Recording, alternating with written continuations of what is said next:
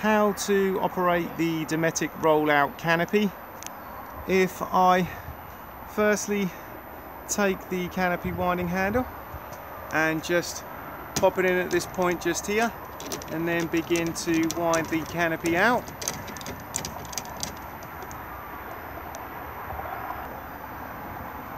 As you can now see, I've wound the canopy out a short distance. I always prefer to do this and then drop the legs for support, so then you're not putting too much stress on the side of the motorhome or the canopy itself. The legs are sprung loaded, so start at the end and just push in, and then as you'll see, it will then come out, and then you can drop the leg down. We now just want to slide it along to the end until it locks into place just here. And then if I do exactly the same again with the other leg, again, just allow it to drop and then slide it across to the end and let it clip into place. If I now just lift up here, I can then pull out this black lever here, which will then allow the leg to drop to the ground, and then get the canopy at the height that you require, and then just lock it into place, and then this part here will then just drop over it to make sure that it then can't be accidentally released. If I now just do exactly the same again with the other leg, again, just drop it to the ground and get the height that you require, and then just lock it back into place.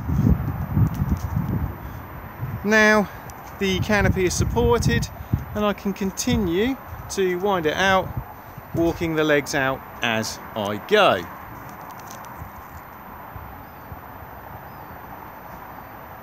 The canopy comes out a good distance, and you'll see that these support arms go virtually straight once it is fully out.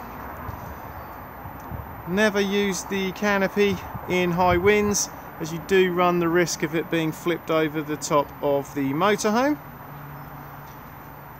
Also, if you find that the winding handle gets stuck, just push up and then twist, and it will then release itself.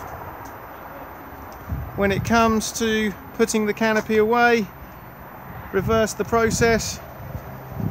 Wind the canopy in about halfway, walking the legs, then put the legs away, and then continue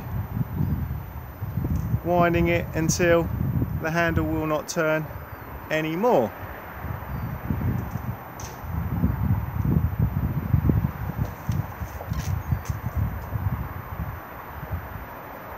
So now I've wound the canopy back about halfway,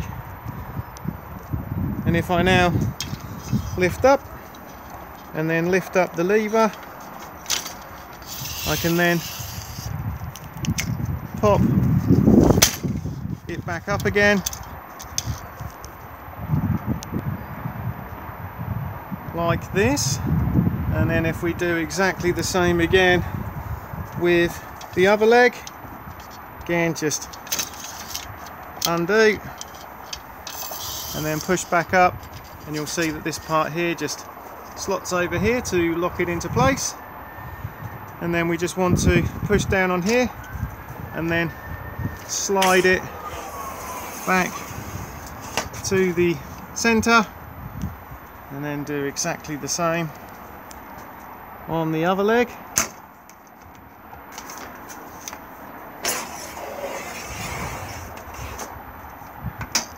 And then rotate up.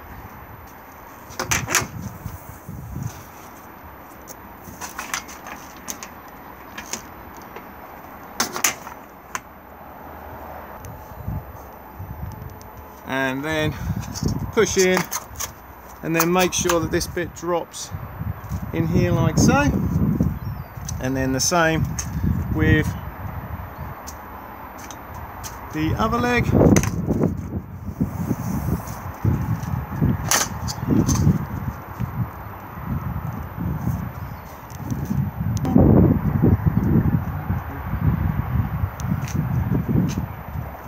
And then continue to wind it back in.